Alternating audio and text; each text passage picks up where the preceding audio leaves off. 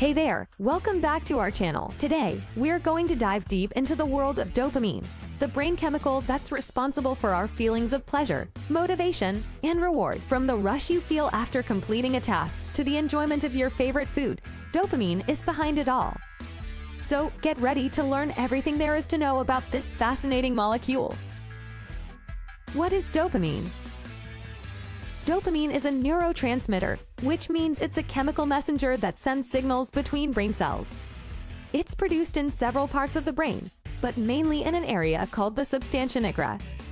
Dopamine is involved in different functions in the brain, such as movement, motivation, and memory. But most importantly, it's involved in pleasure and reward. When you experience something enjoyable, like eating your favorite food or achieving a goal, dopamine is released in your brain, and you feel good. How does dopamine work? Dopamine works by attaching to special parts in your brain cells, called receptors. Once it's attached, it sends a message that makes you feel pleasure or motivation.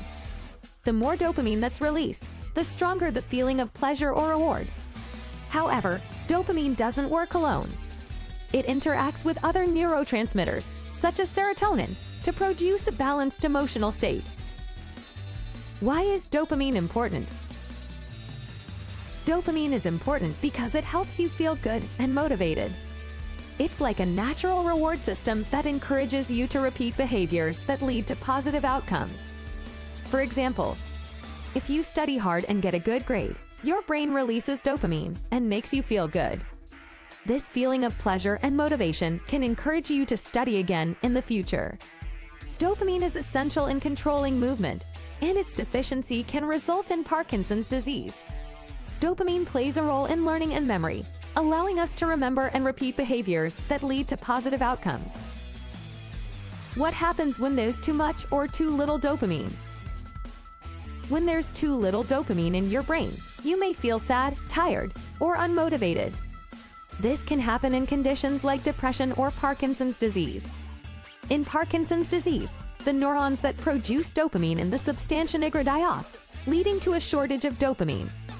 On the other hand, when there's too much dopamine, it can lead to overstimulation, addiction, or other behavioral disorders. For example, drugs like cocaine or amphetamines increase dopamine levels in the brain, leading to a rush of pleasure and increased motivation.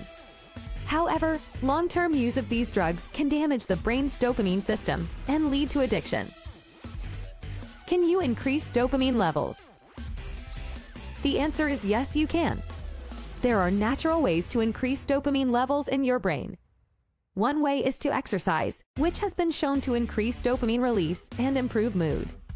Eating foods that are rich in tyrosine, an amino acid that helps make dopamine, can also help increase dopamine levels. Foods like chicken, turkey, fish, eggs, and almonds are good sources of tyrosine. Practicing mindfulness or meditation can help increase dopamine release by reducing stress and promoting a sense of well-being. Lastly, listening to music that you enjoy can also increase dopamine release and improve your mood. Let's take a closer look at some other interesting facts about dopamine. Number 1. Dopamine is released in response to new or unexpected stimuli, which is why we may feel a rush of pleasure when we experience something novel or exciting.